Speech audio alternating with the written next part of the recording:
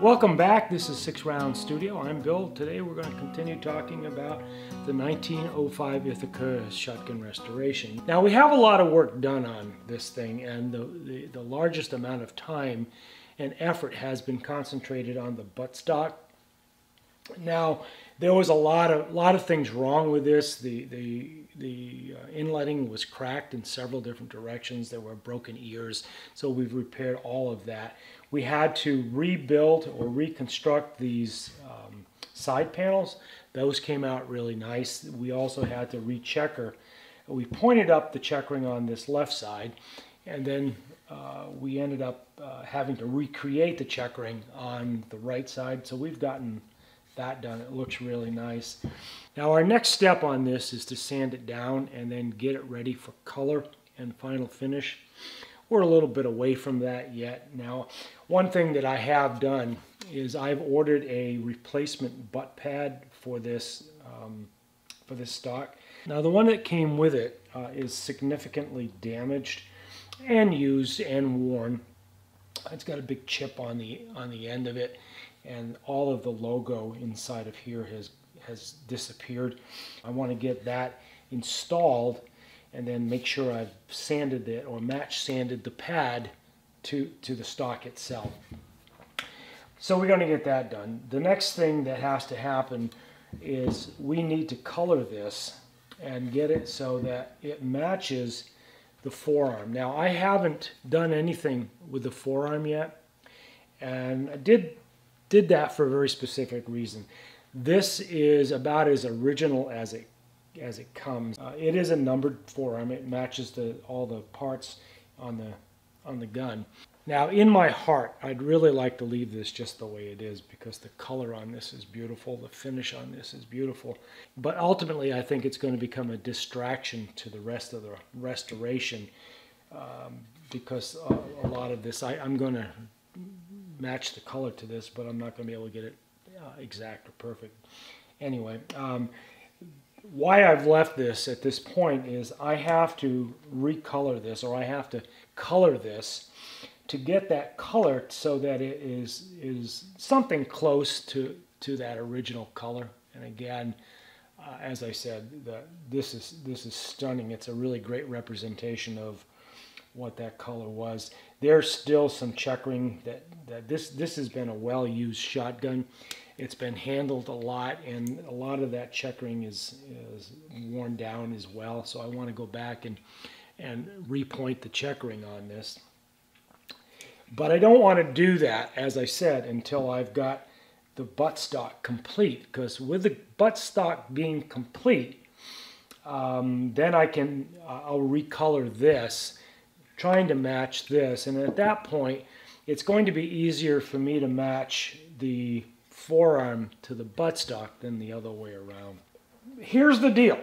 Now, we've been talking about this now from day one, the amount of oil that is in the stock.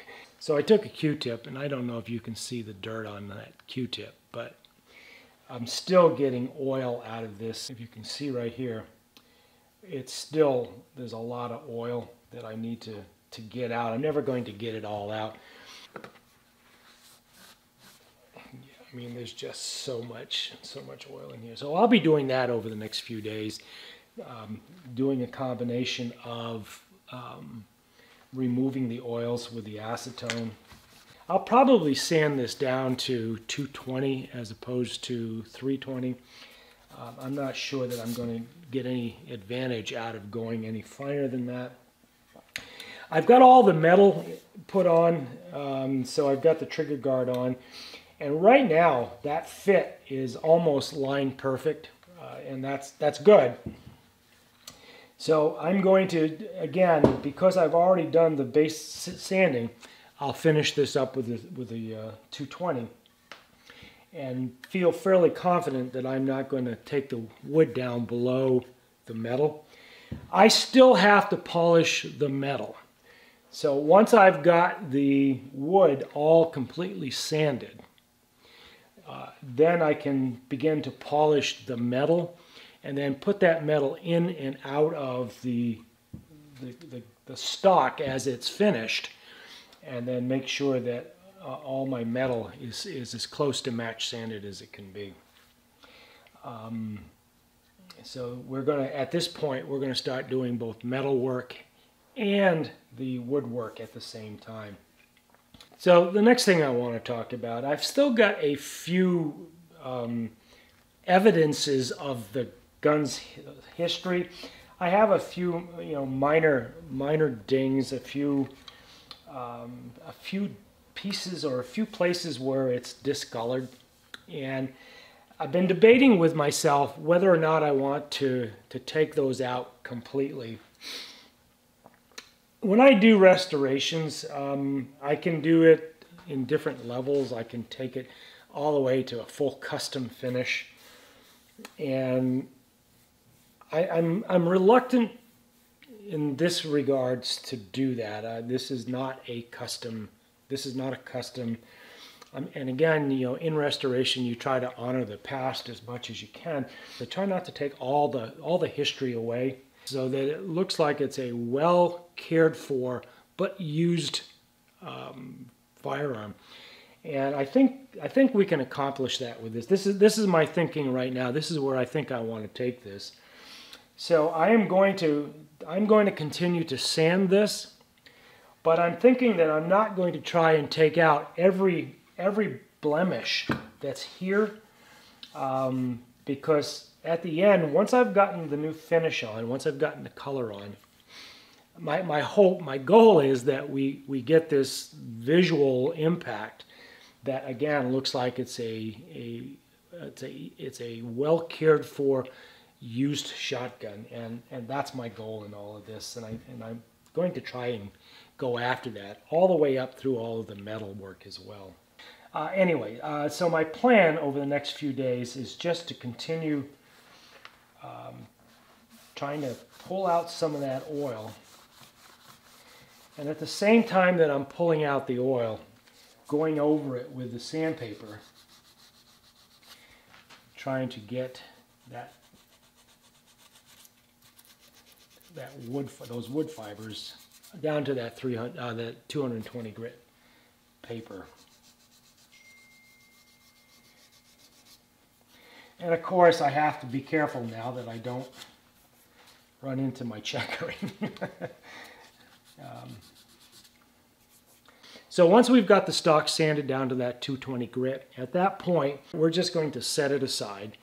Then I'm going to start working on the receiver and the trigger guard to make sure that if I have to take any of the wood down anymore, that I've got those finishes, those surfaces matched as closely as is necessary to give the client a good restoration. All right. So short update this week. This is getting exciting at this point. I've gotten probably the major part of this repair done.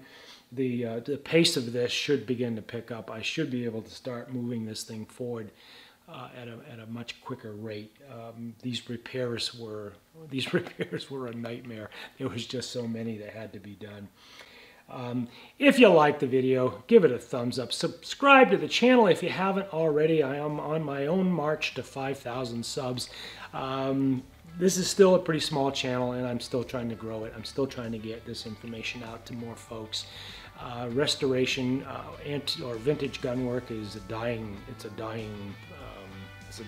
skill, and getting that information out is something I like to do. So 5,000, if you could sub if you haven't already, I appreciate it. Ring the bell so you get notified the next time I post a video. That way you get to see more as it comes available. Thanks for watching, guys, and I will see you in the next video.